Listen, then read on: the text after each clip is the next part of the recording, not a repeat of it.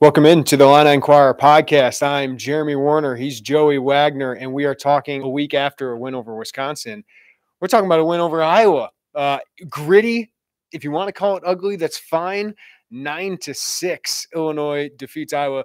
No touchdowns scored in this game. The first time an Illini game has had no touchdowns since a 3-3 tie to end the 1995 season finale against Wisconsin. I was too young to remember that one, Joey, but a lot of people remember it, I guess, because it kept Illinois, I believe, out of a bowl game. But the first time in a season that Illinois has beaten Wisconsin and Iowa in the same season, you found that stat after the game.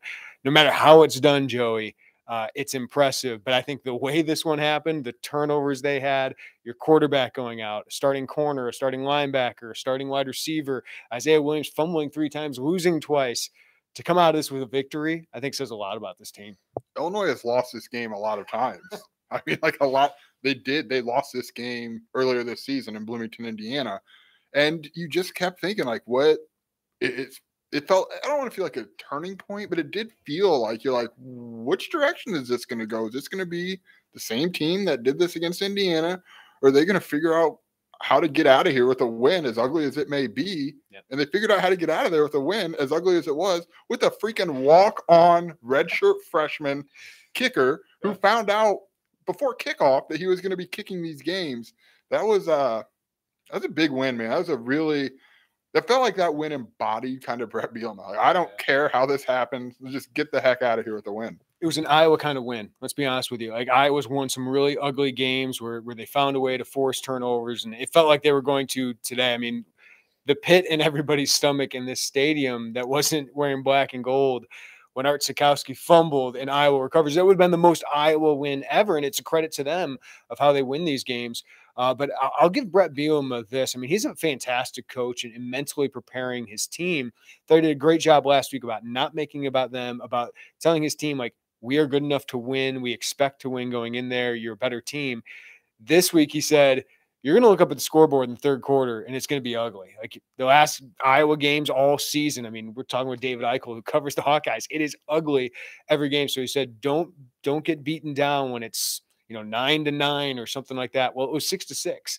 And Illinois, man, offensively, we'll get into that. The red zone was a real issue tonight with play calling, with execution. But the defense, who Brett Bielema now calls the fire department because they put out fires, God, he's really good at that. He's really good at the nicknames. Even Johnny. Might be a tougher one to NIL, though. Yeah, well, there used to be a place called Firehouse here, but anything that's associated with that, I drank a few beers at Firehouse back in the day on campus.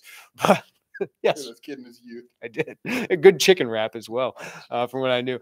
But yes, like that defense is elite. I know Iowa's offense is atrocious, and boy, they did not impress me whatsoever.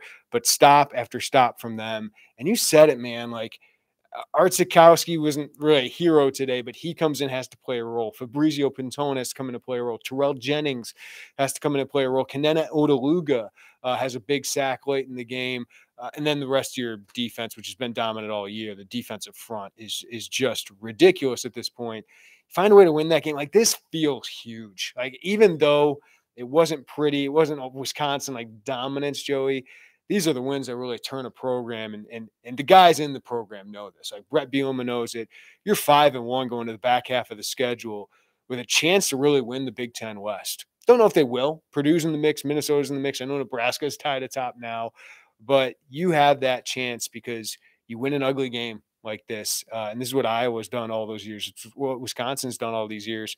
All of a sudden, Illinois started to win those games. Yeah, it's a big – it's not losing ugly. Like, we've seen this team lose ugly both in the score and the kind of the gut-wrenching fashion. But, yeah, it was really all over, right? And, like, and Isaiah Williams missed the second half, a good portion of that. He had a really tough first half, and that was – I mean, that gave Wisconsin some chance – or I'm sorry, Iowa some chance, and they still had 3 points out of it. Like, the defense, we talk about it a lot. We should. It makes sense.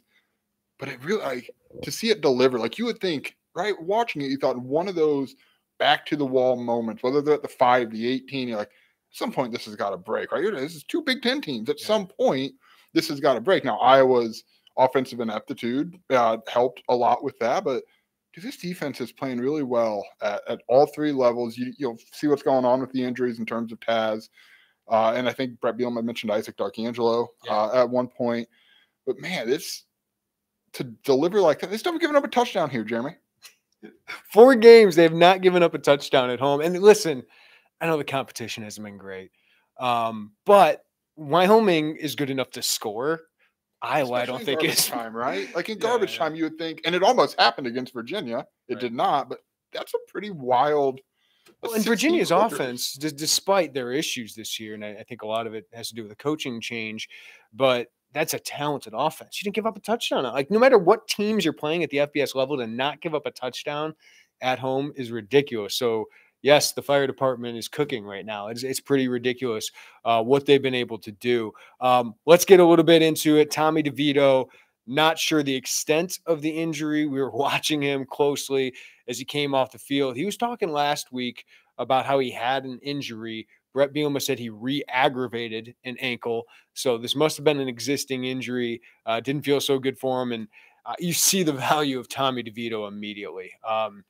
Tommy gets 80% of the reps, Brett Bielema says, at quarterback. But I think we can just see a difference in the way the game is called. We've seen Art Sikowski for a year now. I'm not going to give up on him that he can't help Illinois win a game, and he partly did today. But losing Tommy DeVito shows you how valuable he is to this passing attack, because Illinois' passing attack was atrocious tonight. The good thing is you can count on Chase Brown. 31 carries, 146 yards. This offensive line, I thought, did a really, really good job tonight. Brian Hightower had some really nice plays. Had a great throw to Brian Hightower in the fourth quarter that set up that field goal. I mean, and Jonah Morris. He had to make those throws. It wasn't pretty. I'm not going to try to sit here and say, well, those 2 throws made up for everything. But those were, I don't know that you win. Like those throws got you down in field goal range, and they capitalized. Those were huge throws. Yeah, what we love about this live podcast is we're going to have some interaction from you guys. We love that. So type in whatever you want us to talk about, any comments you have. I did enjoy the RIP House, RIP Cly's, no longer on campus. Joey doesn't know what I'm talking about, but everyone who went to Illinois knows what I'm talking about. So a little inside baseball there. But we got to bring it up. Barry Illini had a rough game. I think Barry Illini's good. I really do think he's a good offensive coordinator. I think he's the better offensive coordinator on the field tonight. That's a low bar because I don't think Iowa, what they got going with the Ferentz family, is going very well. So, Joey, they get in the red zone. You have a few opportunities. I'm not angry that Illinois struggled against Iowa's offense at times, especially with Art Sikowski in the game. But when you got into the red zone like that, you're down to the 3-yard line. One, because Chase Brown had a good carry to get you there. This is a field goal game. If you have to settle for a field goal, that's okay because your defense is playing well. Iowa's offense is not very good. So to roll out, Art did not execute well. Okay, Art needs to throw that ball away, live to play another day. Brett Bielema said as much postgame. If we can't get it, they can't get it. Was his quote on that? So that was a mistake by Art Sikowski. But if I am Barry Illini, and we saw the way he was calling plays, like he did not trust his quarterback in there to make these kind of plays that Tommy DeVito did. I'm letting 2 carry the ball a couple more times. If you get to the 1, let Art push, right? And find a way to that way. I just want the ball in 2's hands. And then the same thing on that 4th down. It looked like a disaster of a play from the start. 2 wasn't even in the backfield. Art standing by himself, looking to the sidelines 3 times, looked unsure. And Art's trying to make a play. He's trying to help his team win a game. Man, that could have been disastrous if his arm did not get down. So good job by the refs in reviewing that. But I didn't like that. I just didn't like in the moment what those plays were. Give the ball to 2. I think Barry Illini will learn from it. Some people saying he lost me. I think that's a little ridiculous given the improvement you've seen in your offense, which I wrote about all today. I just thought he had a tough day against the defense. I think he was kind of in his head about what he could do. He wasn't comfortable when Tommy DeVito wasn't his quarterback. Yeah, if Barry lost you, slow down a little bit. There was a lot that we're going to have to ask him about. Yes. I thought the 4th down, the fumble that was most egregious of them all. Just give it to Chase Brown. Take a knee, right? Like you're in field goal range. Just get wherever you need to go and get down.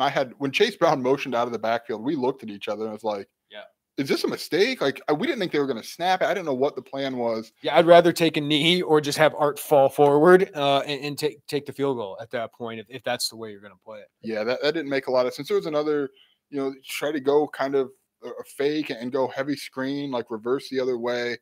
Just felt like you're right, like trying to hit. And I thought he was in his bag early with Tommy DeVito. I do wonder, Jeremy, and I'm not trying to let Barry off the hook because there were some plays that just didn't make any sense. what's that look like if Tommy DeVito's out there, Yeah. right? Like I think we just have to acknowledge that the guy that's really been championing this offense and being at the helm of it wasn't out there. But the response, I thought, left a lot to be desired in how they called plays with Art Sikowski. But that's Art Sikowski. This guy's done this a couple times. He said he's looking back to Rutgers. I've gone in there and had to come in off the bench a little bit. And hey, you've said it a million times. Good backup quarterback. Yeah. Obviously, with Minnesota coming to town, you would hope Tommy. I do want to touch Jeremy real quick. You and I did watch. We watched Tommy DeVito, all of those movements. He was in the tent for, by our count, about 20 minutes, which is interesting, right? I thought it was interesting. It almost felt like they were trying to piece him together to get him back out there. Yeah, we were joking about it. They can put a cyborg ankle together, a cyborg leg together while they're in there. But I thought that was really telling. That was a long, like, we don't see 20 minutes in the medical tent very often. Then he came out walking gingerly, got on the bike, and I don't think we saw him on the sidelines for the second half. So we'll see. I mean, that's obviously the biggest story going into Minnesota. Yeah. But I think you need him to beat Minnesota. I really do. Unless your defense can hold Minnesota to 14 points, and you find a way with a week with Sikowski to figure this out. The good news is, I mean, Brett said it's not catastrophic. You do have a bye week, off week after Minnesota to potentially get him healthy for the next game.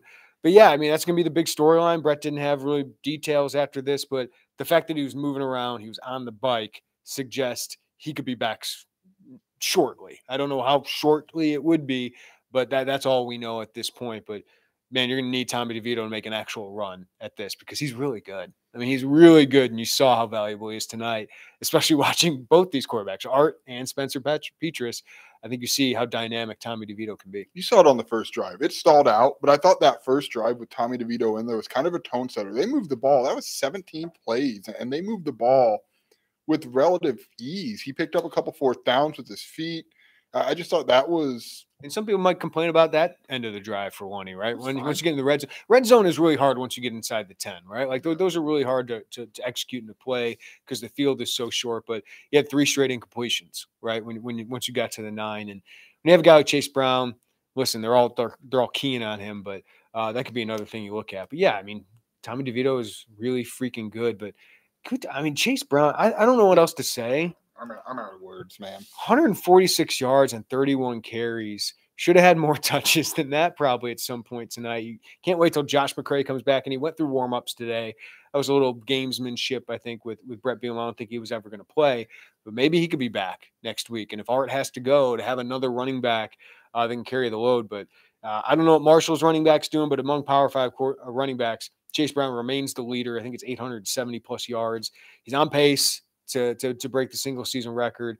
The fact that guy is still running for 120-plus yards every week against teams like Wisconsin and Iowa, I mean, he continues to put himself at the forefront along with Blake Corum, Mo Ibrahim. I think the Big Ten has the best running backs in the country. He's putting himself in that category of Doak Walker guys, and maybe a guy who can get a Heisman voter too. I mean, that's a long way to go, but he's having one of the best seasons an Illinois running backs ever had. It's really, and we talked about it, like at some point you would think this has got to hit a wall, right? And we talked after the Chattanooga game, like, he's not going to keep this 100-yard deal at Madison and against Iowa. It's a lot. And it doesn't, you're right. Like there's one game, Indiana, it's like, oh boy, they're really, geez, they should probably give him a rest, but it just hasn't felt, I guess, like 31 carries is a good amount of carries, but it just doesn't feel. Tonight a little bit it felt force-fed, but it doesn't really feel force-fed. It's just kind of within the flow of the offense. And I think, obviously, if you're Brett Bielema, that's an attractive recruiting pitch moving forward. But, dude, he's really his cutting ability just to make people miss. It's really something to watch. I do want to touch real quick a couple more injuries. Isaiah Williams, Taz Nicholson, Brett Bielema said concussions. We'll see what that means moving forward. But yeah, not a good pick-to-click night for Isaiah Williams. 3 catches, -7 yards, 3 fumbles, 2 lost. Just got to get rid of that one, right? Like that was an ugly game. Brian Hightower, man, 5 catches, 68 yards. He continues to just be solidly productive, multiple receptions in every game. I thought the offensive line was very good tonight. I can't wait to watch some of the film. I thought Pihlstrom and Chrysler continue to play better and better and better as the season goes along. So kudos to those guys. But we got to talk about this defense. This defensive line, Joey, is the best I've seen at Illinois since I've covered them in the 11, 12 years that I've covered them. Johnny Newton, a man-child again today, 2.5 tackles for loss. Keith Randolph, good pick to click for you. When he had 2 back-to-back tackles for loss, had a sack as well. The Calvin was pretty good. But, man, Seth Coleman had his best performances in Illini. 4 quarterback hurries, 2 sacks, had that big pass breakup to get Matthew Bailey the interception towards the end of the game. And I thought Sidney Brown might have had his best game. I know Sam Laporta went off a little bit. He's really good. 9 catches for 100 yards. Spencer Petras kept going to him, but I thought Sidney really battled him, had some big pass breakups and some real good things in run support. So, but that defensive front is unlike, I think, anything we've seen. At the end of the game, Illinois had 11 tackles for loss, 5 sacks, 6 quarterback hurries, and 8 pass breakups in this game to go along with the late takeaway by the freshman. That seems good. Oh. So comparatively, Iowa, which traditionally has some guys up front, 0 quarterback sacks, 6 tackles for a loss. Yeah. Illinois also 1.7 yards per rush, 52 rushing yards for Iowa, and most of that came on 1 series. Yeah, and really, I think 21 yards. I mean, some of it's just on a couple plays, really. I didn't even see that set. 200 rushing yards for Illinois to 52 for Iowa. When did we ever think that was going to happen? So in 2 games, the last 2 games, Illinois allowed 54 rushing yards against Iowa and Wisconsin. Yeah, what is it, 350 to 52, 54 in rushing the last 2 games to Wisconsin and Iowa? Think about it. They are owning the trenches, both sides of the ball. That's Bielema ball. That's what you signed up for, and that's what these programs have been so good at. That's why tonight, man, is on top of Wisconsin to win like that, the way you did. That's how Iowa beats other teams. You beat them at their own game. Like Tariq Barnes even told us that, right? Like we beat them at their game. Man, that's another big feather in the cap for this program. It is. And again, I think to me the biggest point is those last season you lost that game against Purdue, which kind of did feel a little bit Purdue set up, didn't it? Like, oh, God, it's going to be the time. I think you lost that game in a different fashion, a little more scoring against Maryland. I'm missing one, aren't I? Those are the 2 ones. Penn State and Minnesota, you won like that. Yeah. You're just doing it more consistently now, right? Like you're doing it more consistently. You're blowing out some of these teams that are worse than you. So, yeah, I think they're starting to string these together more than they did last year, right? Yeah, and Tariq Barnes, when he was talking about this defense, which, I mean, come on, that's why Illinois won today. It's a defense and a redshirt freshman walk-on kicker. I wrote about it last week, just hearing the confidence. But when you talk to the defensive guys, dude, it's not arrogance, right? Like, but they just so much buy in to Brett Bielema, to Ryan Walters, to their position coaches, and they're just on, like they just feel it. They're on. They're loving this touchdown-less home streak. It's really, you just feel it. And these guys, that's the larger point, Jeremy, is when we talked about this before we came on, they are all in on Brett Bielema. Yeah. They are all in. I mean, they believe. They believe in his. What did we do last week? We hit the believe sign, Ted Lasso style. That's what they got right now. And maybe 44,000 fans weren't entertained every play, but it was a close game, and you beat Iowa. You haven't beat Iowa since 2008. You're just coming off a Wisconsin win. I think the 44,000 in attendance, and even if you're at home, starting to believe in them. Maybe if they don't have DeVito next week, it's going to be hard to beat Minnesota, but why not? With this defense, with this coaching staff, the way they prepare for them. I mean, why not is what's the status of QB1? Yeah. That's my biggest question. If Tommy DeVito is helped, if Tommy DeVito can play next week, why wouldn't you pick this team to beat Minnesota with the way this defense is playing? Like, and we've talked about it, and we've talked about it largely with Illinois, but even on the defense, you think this is it. We know they're good, right? But Can we use Brad Underwood's phrase with them now? Can we please? They are elite. They are an elite defense. Now, maybe you put them against Ohio State, elite offense beats an elite defense, but for this conference and this division, they are an elite defense. They are, but and that's the thing. It's like retraining your mind. You've retrained your mind that Illinois has a good defense, right? And like right now, when you watch this, you're almost retraining your mind that their defense is at that level, at least to the point they're at now. And that's what still feels a little weird. And I know it sounds like a broken record, but we don't see this, Jeremy. It took everything in my power. Tariq was a really good interview. You and I got a chance to talk to him one-on-one a little bit. It took everything in my power to be like, it's a little different than 19, huh, man? But, he wasn't going to answer, but it is different. Paucho, after the game, I'm watching him. He's looking at the crowd. I think he found somebody in his family. He's tearing up. He's cheering up because of everything he's been through, everything his program's been through, everything he's poured into it. And he's starting to see this. It's awesome to see, man. The quote, I'm not going to say who it was because it wasn't a press conference quote. It was an off-the-field quote. One of the Illinois defensive players ran off the field and said, "We effing know what we're doing." Yes. And that was the most like, oh, okay. That told me everything. And the gentleman was very excited about the win, but they do. They know what they're doing, and they're doing it at a high level. Tom made a great point. I wanted to mention this. Hugh Robertson was awesome today. He was. I mean, in a game against one of the best punters in the country, in Torrey Taylor, who's as good as Blake Hayes, might be better than Blake Hayes. Hugh Robertson was fantastic. He had more yards per punt. The net was better, I believe, for Illinois today, and 4 punts down to inside the 20. He had a couple that our boy Lauren Tate liked to call coffin corner kicks. He was phenomenal. In a game of field position, in a game with an offense that you knew couldn't take the ball 90 yards and score, Hugh Robertson was awesome. So outside of Isaiah Williams, the muff punts there, Joey, I thought the special teams today was really good considering you had Fabrizio Pintone out there and then Hugh Robertson, who had really struggled. That was by far his best game as the lineup punter. Yeah, that was a huge game from him. I think it was twice. Is that right? Twice inside the 5 he pinned them? Yeah. I mean, those are – when you got an offense that, really can't do anything, that's huge for him to come up like that, especially with some of the ups and downs. And at one point, wasn't his main competition for the punter job Fabrizio Pintone? Yes. What a circle there. That's a heck of a special teams performance, short of the muff punt. Yeah. Before we get to your questions and send them in, we love to get interaction from you guys, whatever you want to talk about. We'll spend the last 10, 15 minutes on that. But, okay, we said win one of these 3. You feel solid, like a bowl game is attainable. Well, now you've won the first 2. Don't know if Tommy DeVito will be back, and I'm going to get out in front. We will let you guys know when we know. If you keep asking, we know Tommy DeVito's playing.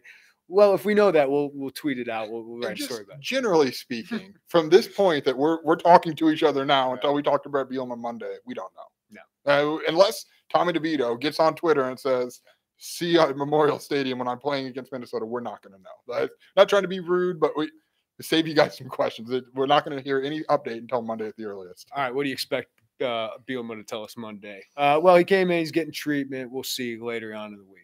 He's running on land or something. I don't know. I don't know. And you know what? In good spirits, yeah. Here's the thing, though. And it's going to be frustrating for us who want answers and fans who want answers. He shouldn't answer. He shouldn't answer this week. This is like sorry, PJ, we're not going to let you know. Like, if he can go, this kind of shroud or cloud of confusion could really work in his favor. If he can't go, it's not really going to work in his favor. Brett Bielema would rather he's okay with you guys stressing about whether Tommy DeVito will play next week because he knows Joe Rossi is going to stress about whether Tommy DeVito, and that's the Minnesota defense coordinator, is pretty good at his job. He'd rather have that too. Like, he'd rather Joe Rossi and the entire Illini fan base stress about it and get all the questions from us about it. But he's not going to give us an answer, and that would make sense if he does. In the same way that I would be stunned if PJ Fleck gave an answer on Mo Ibrahim. Yeah. It's just, look, I get it. It's frustrating. We want to get these answers because it makes our job easier. I know you guys want to know. But there is no benefit to telling us. Like, that's just the unfortunate truth of it. There is no benefit for that coaching staff to update, in truth, anyone on injuries. The only reason Brett Bielema said anything before Wisconsin about Josh McCray is pretty obvious. Yeah. Otherwise, there's no reason to share that if you're them. Yeah. So, all right, Minnesota, I was telling a fan that was walking out of the game, he was asking me about next week and how we match up. And I think if Tommy DeVito is healthy, I think it's 2 teams looking in a mirror at each other. I think Illinois and Minnesota are the most well-rounded teams in the Big Ten West because they can throw the ball a little bit with Tanner Morgan. He's not perfect, but Mo Ibrahim and Chase Brown are 2 of the best running backs in the country. Ibrahim is a beast, just a beast. But he didn't miss last game, and they weren't the same team. It's just like if Illinois was without Chase Brown, they're a different kind of team. I think Illinois' wide receivers might be better. I think Illinois' offensive line is pretty good, so is Minnesota's. but their defense is playing at a really high level. I think they're top 5 in the country in scoring defense as well. They haven't played a lot of people. Purdue certainly gave them some issues, and Purdue had a hard-fought win, and Purdue's playing really well. I think it's a 3-team race right now in the Big Ten West. How dare you sleep on Nebraska? I'm going to still sleep on Nebraska because I'm sleeping on never Rutgers. Woken up with Nebraska. Sleeping on Rutgers. They lost to Northwestern, man. Northwestern is just atrocious at this point. So, yeah, I mean, Tommy DeVito is going to determine whether I decide to pick this team or not. Like, I would pick them to win if I think Tommy DeVito is healthy, but I don't know if we'll know that. But it's 2 really good, balanced teams. And if Tommy DeVito is hurt, I think it's going to be tough for Illinois to win because I think Minnesota's offense is certainly better than Iowa's. Yeah, I agree with that. And that's the key, right? And you're certainly – it feels not long ago that we said if they got one of these 3, and now there's you're a Tommy DeVito availability away from probably feeling pretty good about getting – like they – If you beat Minnesota, it's you and Purdue. Like, you have separated yourself. I mean, Minnesota would have 2 losses. Now, a lot of things can happen. You got Michigan on the schedule, all that. Nebraska can be plucky maybe. But you set yourself up to where you really control your own destiny. If you beat Minnesota because you have a game on them, a game on Iowa, all of that, and then you're setting up a huge matchup with Purdue a couple weeks from then. So you beat Minnesota, man, all of a sudden, like, we're already talking about Big Ten West race. Illinois is in it. Bowl game, going to happen. Like, bowl game's definitely going to happen. Now it's about what bowl game can you attain? Can you get to the Big Ten West championship? You beat Minnesota. You're the front runner. It's you and Purdue as the front runners. Yeah, I guess I didn't think about that. A bowl game, like we had always talked. Like, get a bowl game. Like, week 7. If you lose to Northwestern, is such a winnable game. Like, Illinois gonna be in a bowl game, and that's also something I don't remember who I was talking to before the game, but it's almost timed up perfectly for Illinois that like the rest of the West is just kind of dazed and bad, and there's coaches getting let go, and there's offenses that stink, and here's Illinois just kind of slowly, like the come up for Illinois has really timed up perfectly with some of these less than, I guess, traditional years for these other Big Ten West teams, and it's fascinating to watch. And Brett Bielema's 2nd season, Jeremy. Yeah, they are taking advantage of the opportunity in front of them, but they're also getting better, as you said. While a lot of these other teams are getting worse. I mean, Minnesota, Purdue have the same opportunity that is in front of them because Iowa's gotten worse, Wisconsin's gotten worse, Northwestern and Nebraska. Nebraska's just always been getting worse, it seems like. But Northwestern, I want to bring this up. Northwestern, I don't know if they're going to win another Big Ten game, right? That would be 3 out of 4 years they've won 1 Big Ten game. Like, that's a trend. That's a concerning trend for Northwestern. But, well, that's a huge opportunity for Illinois to keep that trophy eventually when it comes, because they could be playing for a pretty dang good bowl game and playing for a lot here in late November. All right, let's get to some of these. Rudy, Art is the worst quarterback I've ever seen. Listen, I don't think Art Sikowski is a great starting Big Ten quarterback. I like his demeanor, man. I think he's really respecting the team. But yeah, his decision-making has to get better. But, man, if you think he's the worst quarterback you've seen, you haven't been watching Illinois football a lot. During the 2017, man, you don't got to go far back. Look at the 2017 quarterback performances. It was pretty awful. But yeah, if you're going with Art for multiple weeks, don't feel good about winning. Right? No. And I get it. Look, in 2017, it didn't really matter who the quarterback was because the rest of the team was either freshman or not very good. Now there's a little bit more of a spotlight on that situation. Roger said, will Pat Bryant return next week? He was playing today. Yeah, unless he left with an injury, to which I didn't see. I don't see the issue. Bailey, Scott said, is the kind of Quad Cities product that ends up walking on at Iowa and having a productive career. Great find. He brought that up. He said this game meant a lot to him. Iowa recruited him looking for as a walk-on. They wanted Matt Bailey. So to get him here, boy, he was a great find. It was a great job by Pat Ryan, especially the director of high school relations, longtime Metamora coach, to really keep on Matt Bailey, watch his film. The recruiting guys obviously loved him as the season went along because he didn't have a good workout here. I think we've told that story in June. They wanted to get him on campus because they really liked him. Didn't have a good workout, but they kept with it and certainly paid off. Like, those are the kind of guys that you see from Wisconsin. You see from Iowa. Like, they get a lot of 3-star kids that really develop into really good players. Yeah, it wasn't really a sexy signing on signing day, but it's really paid out pretty big. Steven, is Leary ready to play or is he redshirt? No, he's a freshman. You don't want that. He's a freshman that got here in June. He's the fourth quarterback right now. Ryan Johnson, who's a walk-on, he's a veteran. He played the D2 level. He is your number 3 quarterback. So Donovan Leary is not going to play a factor in this unless we haven't seen something. But Ryan Johnson's still taking the third string reps from what I've seen so far. Yeah, you don't want to put a true freshman quarterback out there in a season. We just said you're going to a bowl game, right? Like, you don't want to put a true freshman quarterback out there on a team that doesn't need to play one. Eric said, I love seeing a great portion of the basketball team there tonight. Saw the entire wrestling team here tonight, too. It was a great crowd, man. Like, I know we can argue about attendance, what it should be, who's a fan, who's not. I'm not going to get into that. Listen, Illinois football's been bad for 10 years. It's going to take a long time to build the fan base back up and to get these fans back in the stadium. But 44,000 was the most since 2016. They had to sell it against North Carolina, but they also had 47,000 against Michigan State, which they won that game. I think that was the homecoming game. I think next week is a real good chance to top 50,000. It's 11 a.m. kickoff. I know it's early, but you can make a day of it. Everybody can get home at a decent hour.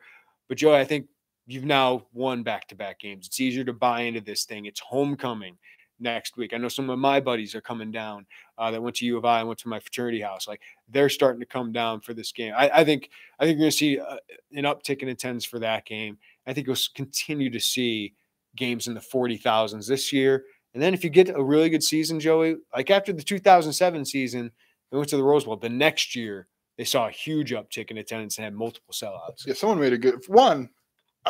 I thought the crowd today was pretty awesome, pretty good. Students have been awesome. Like the students are bringing, and they have the entire Brett Bielema tenure here. Yeah, and could it have been more? Yeah, right. Like I understand. I'm glad.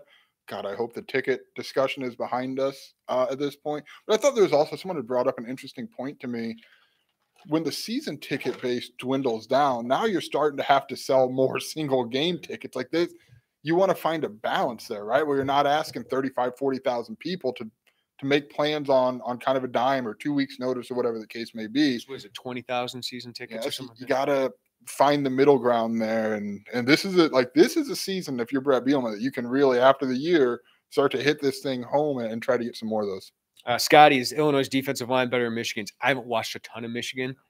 I don't think Michigan, I mean, they lost so much, right? 2 guys that went top 45 in the draft off that edge.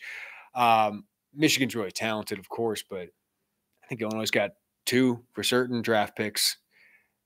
Keith and Johnny, are they playing themselves into day 2 guys? Like they're ridiculous. And then if you want to put, because it's really a 5-man front, right? You want to put Seth Coleman and Gabe Akis in there. They can compete with those guys. They're one of the best defensive lines in the Big Ten. I haven't watched enough of Ohio State and Michigan. They're certainly really, really good. But I think Illinois' defensive line is better than Iowa's defensive line. Yeah. And Iowa's is good. Iowa's is really good. Been a little bit been able to say that. Steven, Lenny's going to get himself fired and return. Breathe, brother. Breathe. I get, like, those were frustrating plays. I get it. We'll ask him about it on Monday. We don't get to talk to Barry on Saturday. And I'm interested to hear what his answer is. But I get it. Those were very frustrating, but take a breath. It'll be okay. Dominic said Beatty and Bailey, 2 true freshmen making big plays tonight. Don't put Gabe Akis out of that conversation as well. So to have those guys. Eric, we would have loved to have had McCray tonight. I think you just like to have McCray to have another battering ram kind of player, which you don't have right now. Really second and goal. I think Barry would really like to have him in the red zone. Because he's different than Chase. Chase isn't going to plow through a lot of people. Chase can break some arm tackles, but he's going to push a pile. Probably not. Josh McCray can do that. But just to take some of the load off of Chase Brown, who continues to carry it. And, man, I don't want to say anything about his health, but he's healthy. I will say, like, yeah, you want McCray there. I have been pretty impressed with Reggie Love. And just in some of these moments that he's had, and it's not been a lot. He had 3 carries today. One was that one he probably – must have run 40 yards, but it was a 10-yard gain. He's just made some kind of big, just get a couple yard plays without Chase Brown and to get him a breather. I thought he's been a little overlooked. I get his stats aren't great, but he's had some pretty solid carries. This guy's going to end the season with a couple hundred yards. Tom, 3 turnovers, 3 Iowa points. Thank you, defense. Yeah, man. As Brett Bielema said, they're called the fire department. They put out fires. At the end of the day, Cement Mason says, where Illini were at, it's all positive. 5-1 should be undefeated. Yeah, they outplayed their opponents in 6 straight games. They shot themselves in the foot, and they almost shot themselves in the foot too many times today, but find out a way to get a win. So we'll go through a couple more here. But Joey, I mean, just recapping, Iowa ran for 52 yards against Illinois. Their quarterback got sacked 5 times. They had 11 tackles for loss, 8 pass breakups, and Chase Brown runs for 146 yards. And they win without Tommy DeVito in a game where their quarterback play certainly hurt, and 3 takeaways, 3 turnovers for Illinois. I think that's a pretty big deal. And we kind of talked about this a little bit as this game was unfolding. What would your thought have been had they lost this game? A missed opportunity. I wouldn't have thought. I mean, we would have talked a lot more about Lunny. We already did. It would have been more under the microscope. But to win this game the way you did, you can take a lot of lessons about it. It's a lot easier to take those lessons. It just would have been a missed opportunity because you'd be 1-2 in the Big Ten, and you had a chance to beat a team that I think you're better than, and missed a chance to break another streak. And I think what this did, even though it wasn't pretty, continues the momentum, Joey. Continues people talking about Illinois. Haven't brought this up yet. Yeah, I was going to ask you. Will they be ranked? I don't know. There are a couple teams in the back end of the top 25, Kansas, some other teams. BYU ended up losing. Is this impressive enough of a win? I don't know for some voters, but they're 5-1. They beat Wisconsin and Iowa. They're atop the Big Ten standings. I think they're going to be close. I think they're going to be top 28. Will they be top 25? But to be in that mix, to win it again, I mean, they had some big recruits here, especially in the class of 2024. Jair Hill was here. They had another kid committed to another Big Ten program here that you can check out on the site. And they had an official visitor, Xavier Miller, who's a JUCO kid, currently committed to Ole Miss. Have those guys in the stands for a 5-1 team. Like talking to Eddie Turk, who's a 4-star prospect, Lyons Township, defensive lineman. He's the kind of guy that's always gone to Iowa, always gone to Wisconsin. He was at the Wisconsin game last week. He was now at the Iowa-Illinois game this week. His dad went to Illinois. His sister goes to Illinois. Like, to have those guys here to witness this crowd, to witness the momentum building, I think that's why this is so big. You continue to build on it. You continue to build the good vibes that Illinois is going in the right direction. And I think you'd rather draw it up where you keep winning those games and then maybe lose to Minnesota. Like, I'd rather have these back-to-back wins to kind of build that buzz going into Minnesota. Yeah, and you had a good crowd that these guys, I mean, we've seen recruits come here. Crowds have been really lackluster. And I think Brett Bielema said it earlier this week, it all ties together. I mean, none of this is independent of one another, but I think the most important thing in college football is momentum. And it sounds so stupid and so like elementary to say, but you want to keep people talking about you as long as people will talk about you. Because if you're on the ticker on ESPN, if you're in the top 25, if you're being talked about here, like that's how you're going to get just more eyes on your program. And 4 straight wins, 2 Big Ten wins, Iowa, Wisconsin, that will keep the conversation moving. Lucas said Matt Bailey with a game-winning pick, Seth Coleman with the game-winning pressure and pass breakup as well. Jake said Jeremy, college game day trying to get schools. It's never been. What are the odds they're in Champaign next week? I think they'd have to be ranked. I think they'd like to push. I think, yeah. And I think it would have helped if Minnesota wouldn't have been off this week. If Minnesota would beat Purdue, if you had a top 25 matchup between Minnesota and Illinois, yeah, because you got that Kansas thing, and they would have loved Brett Bielema. Like Brett Bielema's a good national story. He's good quote, like all those things. He would have rolled out the red carpet. Yeah. So I think could have had that. I don't think they'll be the pick next week unless Illinois was definitely ranked. But if Minnesota would beat Purdue, I think that would have been easier to sell. Yeah, and like I said, it doesn't help that I don't think it helps that Minnesota was off this week. And it's kind of you want the hot iron on both sides, right? I see where it'd be a conversation. It's just hard to see though. Steve asks, what do you think of Isaiah Williams not having the season I envisioned with the new offense? One, I think there are other options that they can go to. He does have 2 100-yard games. I don't want to overlook that. Like, I still think he's a really good player. But yeah, I mean, I think tonight was a really bad night for him. Otherwise, I think defenses know what to key on with him. I'd like to see him be stretched vertically a little bit. I mentioned it last week. I think there's a chance to do a double move with Isaiah Williams, get him going vertically a little bit more. tonight wasn't the night that they were going to get vertically when Art Sikowski came in the game. But kudos to him. He did make 2 big downfield throws. You mentioned the Hightower one. That the one to Jonah Morris was a hell of a catch by Jonah as well. Yeah, it was. And I get it. Like I think we talked about it on the pod, the pick when you pick the click, it's been kind of big game, quieter game, big game. The thing that I just stay with is the targets are there. Yeah. Like that's the thing. That's why you think that at some point he might break to have some of those big games. But remember, he's a year into this receiver gig here. But yeah, I get it. He's a good player. Court, halfway through the season, who's your defensive MVP? That's a good question. I'm going to let you answer first. I hate doing this because I think they're so individualized. It's got to come down to Johnny Newton and Keith Randolph. It's one of those guys because they're just game wreckers. They're just absolute game wreckers, and everything they do makes the secondary's job so much easier. Like when they don't get pressure, Spencer Petras can sit there and wait until Sam Laporta gets open. Like at some point when you play man-to-man coverage, these guys get open because they're good, and you can't just stay on somebody for 5 seconds. But I would probably how do you pick between those two? Yeah, you don't. I mean, I don't think you can. I would give them co-MVPs. And I hate doing it because of the law firm thing. They just kind of always get mentioned together. But part of the reason they're so good is because you have to single block one of them. And that just gives one of them. And Seth Coleman mentioned it today to us. He was asked like why he's playing better. He goes, well, one, what Seth or what those guys are doing on the defensive line, like I'm in one-on-one all the time. So if he wins, he's going to probably get a pressure or a sack. You know what our worst old take exposed might be? Is when we talked before the season, we said, listen, Keith Randolph and Johnny Newton might not have the counting stats because of the position. That was the worst take. We've had some real crappers, but that was a pretty bad take, man. There's some good takes every once in a while, too. Do you give it to Johnny just because the pressures? Yeah. Keith's got a couple more sacks, I believe. The tackles for loss, I think Johnny has a few more, but I think they're still leading the team in tackles. The 2 defensive linemen on this team. So that would be my pick. Obviously, Chase Brown would be the guy offensively. Outside of those guys, Seth Coleman had a monster game. I don't want to overlook it. 4 quarterback hurries, 2 sacks. One engulfing of Spencer Petras. I mean, they engulfed him. I don't know a better word. Gabe Ackes is really good. Seth Coleman's put together like 4 weeks in a row here where he's been like, it wouldn't shock me, Joe, if he ends the season with like 9 or 10 sacks.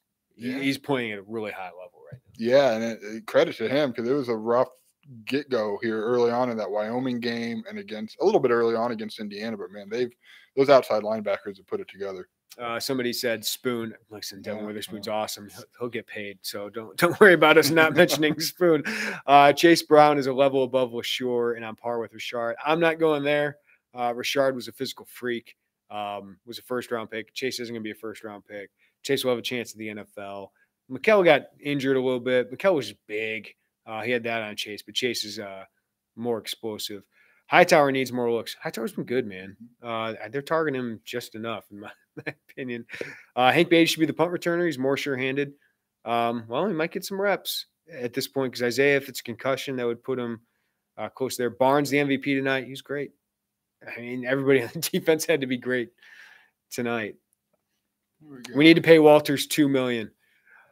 He's getting a raise. Brett Bielema's getting a raise. Everybody on the defense is certainly getting a raise. I mean, everybody. That's good staff, and the defensive staff is really freaking good, man. But yeah, Brian Walters and what he's doing, he's going to get a sizable raise as he should.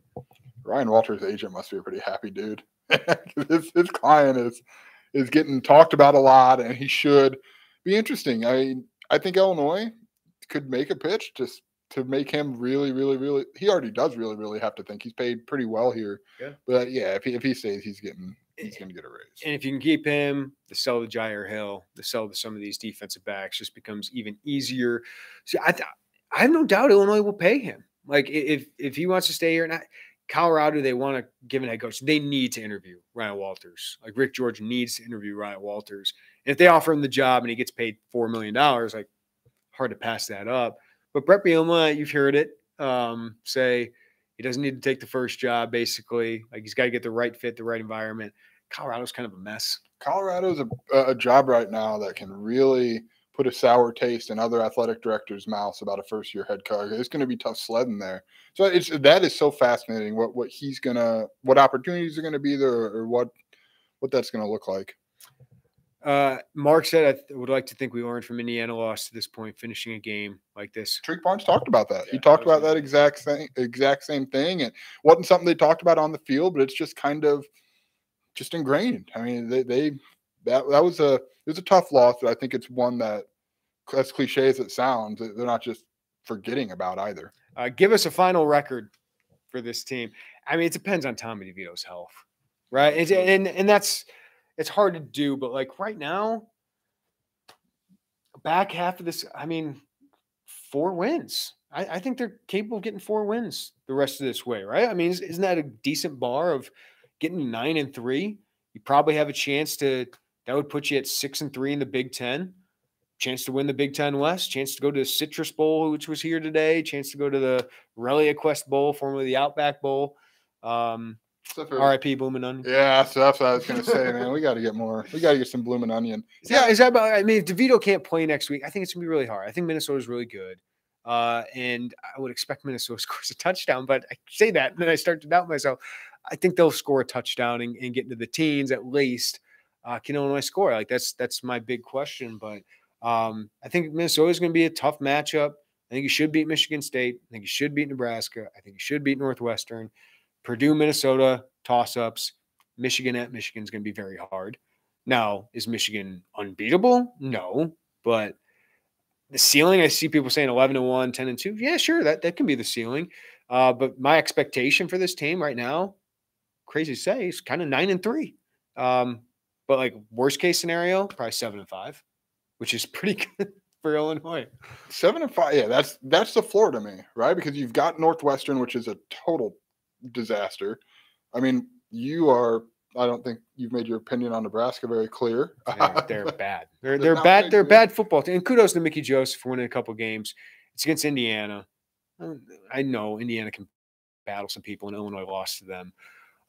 Indiana's not very good, and Rutgers is terrible. The only reason Rutgers is going to be 13th in my Big Ten rankings tomorrow morning. And the only reason is because Northwestern is so putrid. Like Northwestern, I think Illinois is going to beat by 4 touchdowns. They're really bad. I mean, Wisconsin beat them 42-7 today. So I think that's a given win. There's your bowl game.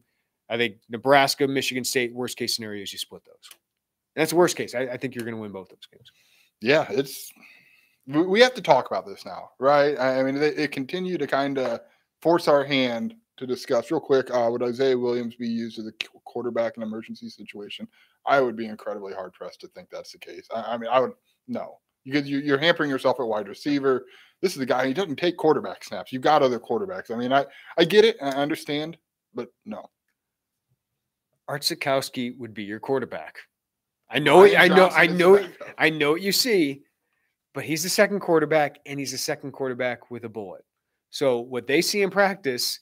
And I think we know this coaching staff is pretty smart. I don't think there's some magic bullet. I don't think there's some magic bullet to fix it. Most backup quarterbacks are going to struggle. You see what happens with them so far this year. And that's a problem for a lot of programs outside of Michigan, outside of Ohio State. Is once you get to that second string quarterback, and that's an area this staff has to improve. And certainly they need to go in the transfer portal for a starter after Tommy DeVito.